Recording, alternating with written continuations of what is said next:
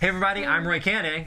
I'm Scott. I'm Violet. And this is Favorite Game Friday. This week we're talking all about parts of the hobby that are not necessarily actually playing the board game, but what is your favorite part of the hobby? Maybe it's putting together the games or collecting the games or painting the miniatures. What's your favorite part of the hobby that is not actually part of the hobby? And let's get to the contributors' clips.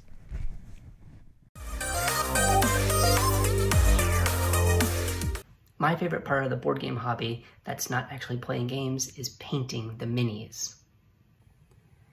And here are some of my favorite minis that I've painted for board games.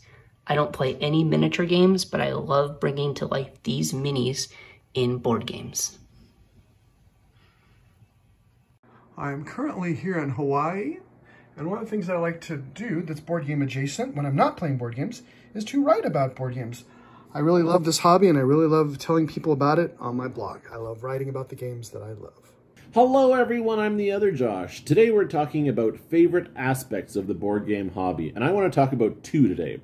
The first being artwork. One of my favorite things about board gaming is all the art. The wonderful art by fantastic creators and artists from across the world. Kyle Farron is one of my favorite artists. He's the house artist for Leader Games, and this is one of my favorite pieces of his artwork. I just absolutely love the cover for the Riverfolk expansion for Root. That's the first thing I like. The second thing is rule books. I really love reading rule books, learning a rule set, and trying to internalize it so that it's easier when I am teaching the game and having to explain it. I just love going over things and over things and over things to make sure I understand the game so that I can more easily teach people when it comes time to do that. Hope you're all having a fantastic Friday, and I'll see you later. Hi everyone. My favorite aspects of board gaming is to unseal, unwrap a new game and just punching it out, organizing it into compartments, or putting them into Ziplocs and even sleeving them. I just find it so fun and meditative. So that's it. Bye everyone. Hey everybody, one aspect I enjoy about the board gaming hobby is the collecting, and the collecting of games that nobody's ever heard of. Like this one right here, which I believe translates to Bear Mountain, and it's got some pretty interesting art there. And there's Owl About, which is like an owl-themed trick-taking game. And I have Faux Tomes, at least I think that's how it's pronounced, where you're building like a city out of these cardboard like standees, and you have to take a picture of it with your cell phone. And then I have Snowball Zombies here, which is a game where there's some kids at the top of a hill, and there's some zombies that are coming up, and you got to push snowballs down to stop them. So, yeah, I enjoy that. The aspect that I like this of the board gaming hobby that's not actually like playing the games. That aspect that I like most is actually making these videos, because it's a lot of fun making something like silly and like enjoyable to other people. Yeah, well, we have a good time doing that too. So, all right, happy Friday, everybody. Bye. Hey guys, this week's topic is stuff that we like to do within the board game hobby, but it's not about playing the game. So for me, it's gonna have to be box organizers. I really do like making them.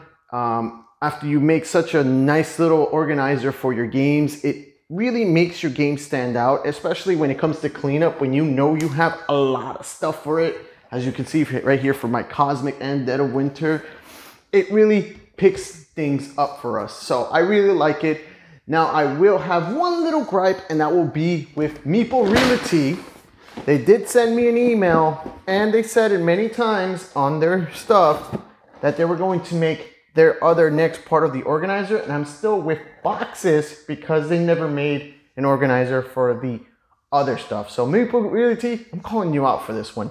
Where's my other organizer parts for Scythe?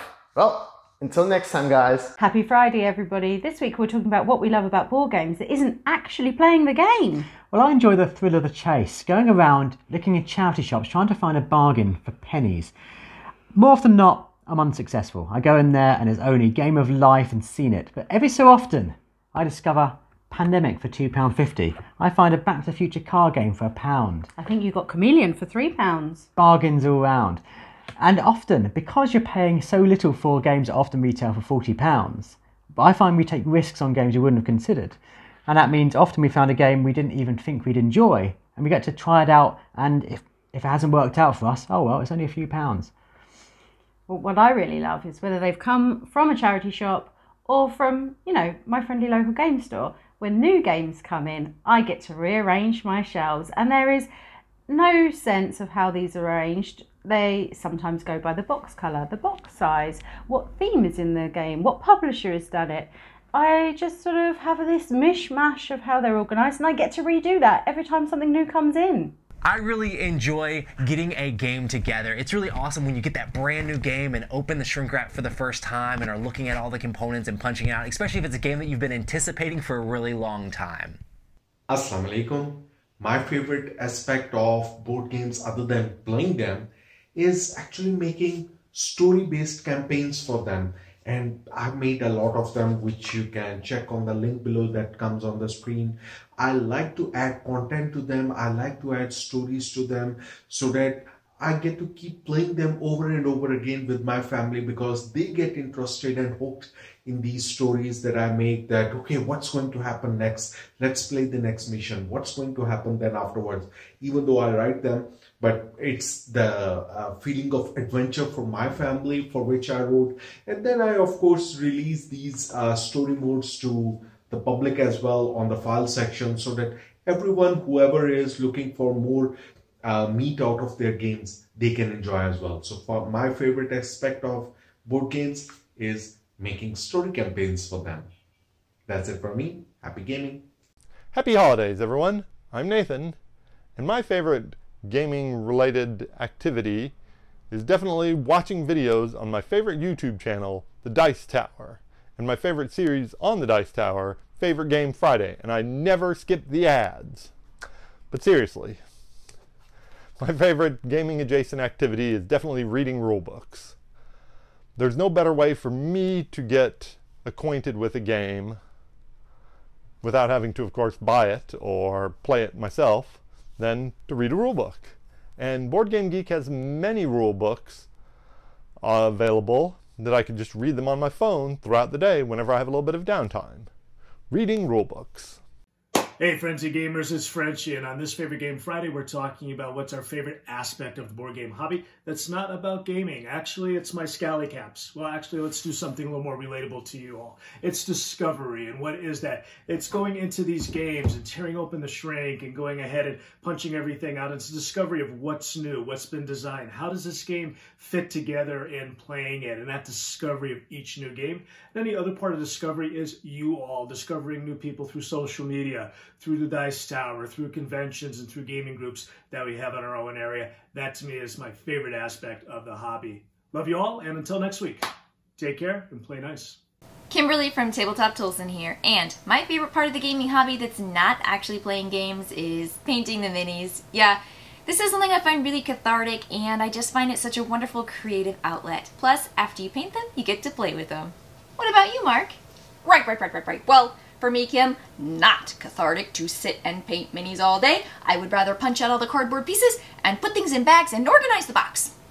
It's always awesome to think about the different parts of the hobby that you really enjoy, even the parts that aren't necessarily playing the game, but getting ready to play the game, and all the different aspects of board gaming. Make sure to leave in the comments down below your favorite aspect of the hobby that is not just playing the game, and make sure to check out our contributors from all around the internet. And there's contributors of all different shapes and sizes that join on Favorite Game Friday. If you want to be a part of Favorite Game Friday, check out the Google Drive link down below. You can join us for next week, which is going to be, these guys picked it out, it's going to be games that kids can play. Yeah! That also adults enjoy playing with them as well, so you can get the whole family involved. What's your favorite game that enters into that category? Make sure to put that a super short video in the drive down below, and you can be a part of next week's Favorite Game Friday. Well, thanks so much for joining us, and we'll see you on the next one. Bye! Bye!